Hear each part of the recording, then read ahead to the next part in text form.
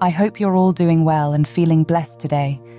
I want to take a moment to remind you of the goodness of our God and how He is always keeping us steps ahead of the game, even in the midst of a world that can often be challenging and uncertain. As people of God, as children of God, as the body of Christ, we are called to stay in His presence, to seek Him always, and to trust in His provision for our lives. I know that many of you are facing new challenges, new phases or stages of life that require you to rely on God more than ever before. And I understand that this can be difficult, especially when it comes to finances. We are so used to depending on our own resources, our own strength, our own abilities. But God is showing us that when we stay in His presence, there is never a recession.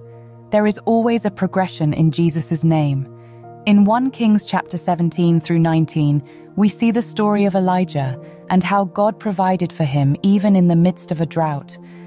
God sent him away from the brook and into the house of a widow, where he learned powerful lessons about obedience, prayer, and trust in God's provision.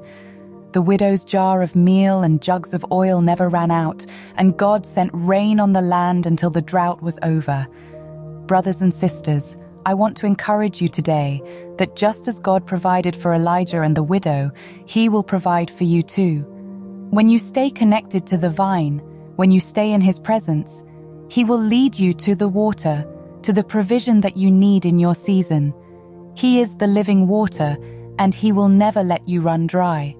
So whatever challenges you are facing today, whether it's financial struggles, health issues, relationship problems, or anything else, I want to remind you that God is with you. He is for you, and He will always provide a way in the wilderness. Trust in Him, seek Him always, and know that He is faithful. In chapter 18 of the book of Kings, we see the story of Elijah, a man who was bold, faithful, and obedient to God's will. Elijah was faced with the task of standing up against the false prophets of Baal, who had deceived the people of Israel into worshipping false gods. Elijah's challenge was to prove to the people that God was the only true God and that He alone had the power to send down fire from heaven. In the midst of this great challenge, Elijah did something extraordinary. He took water and filled up the trench he had dug 3 times with it. This was at a time when there was a drought in the land and water was a scarce commodity. But Elijah knew that God had shown him where to find the water, and he was obedient to God's command. The false prophets of Baal did not fill their trench with water, and this was a clear sign that they were in disobedience to God's will. They did not have the same level of faith and trust in God that Elijah had, and when God answered by fire, Elijah took them down to the Wadi Kishon and killed them there by the water.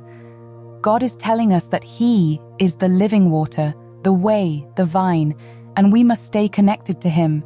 We must stay in His presence so that we know what to do and where our provision is coming from. As God shifts us around to different states, different countries, and different places, He is not only doing so for the work that we have to do, but also for the provision that He has for us.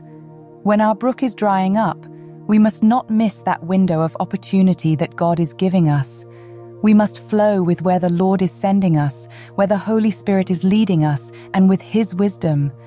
This may require us to step out of our comfort zone and take a leap of faith, but we can rest assured that God has got us, and there is always water in the wilderness and the desert.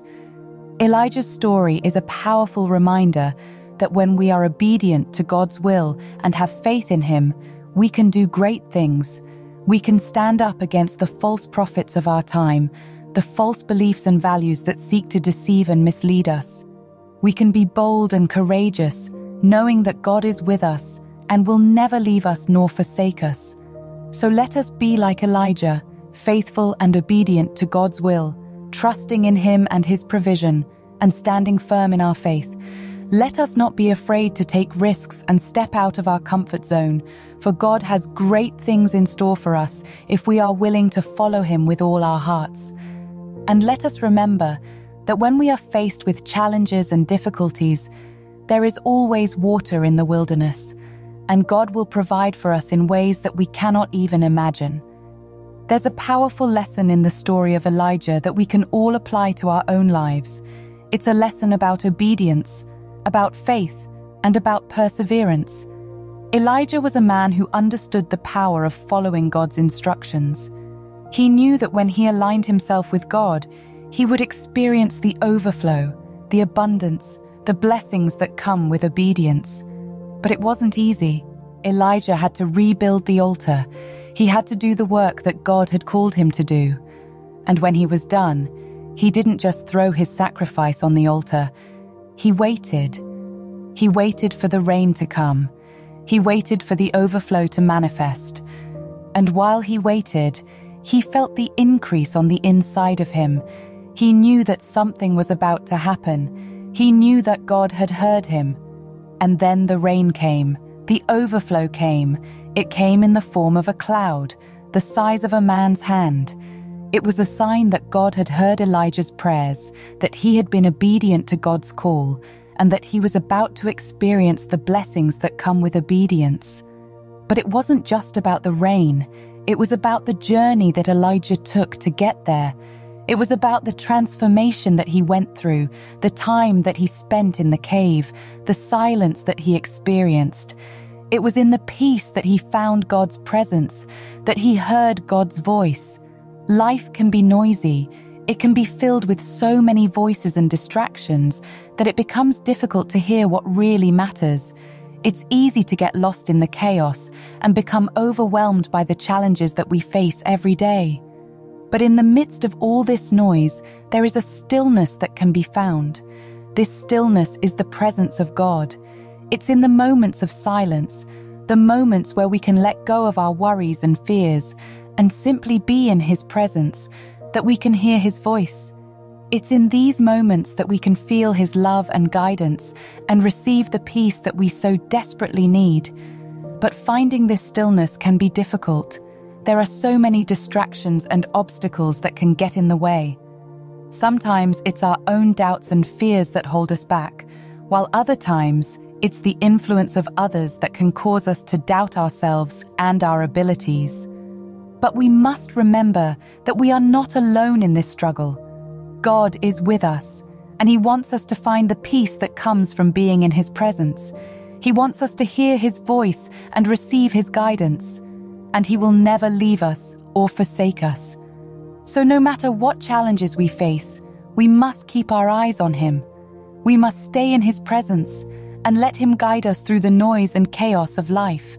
We must trust that He will provide for us and that His love and grace will never run out. And as we do this, we will find that our relationship with Him grows deeper and stronger. We will discover new levels of peace and understanding that we never thought possible, and we will be able to face any challenge that comes our way, knowing that we have the strength and wisdom that comes from being in His presence. So let us be still and know that He is God. Let us trust in His love and guidance, and let Him lead us through the noise and chaos of life. And let us never forget that He is with us always, even in the darkest of times. Let us pray. Heavenly Father, we thank You for Your goodness and Your provision in our lives. We ask that You would help us to stay in Your presence, to seek You always, and to trust in Your provision for us. We pray that You would guide us and lead us in every area of our lives, and that You would provide for our every need. We trust in You, Lord, and we thank You for Your unfailing love. May God bless you and keep you, and may His love and grace fill your life today and always. Amen. Type Amen if you believe in the provision of the Lord.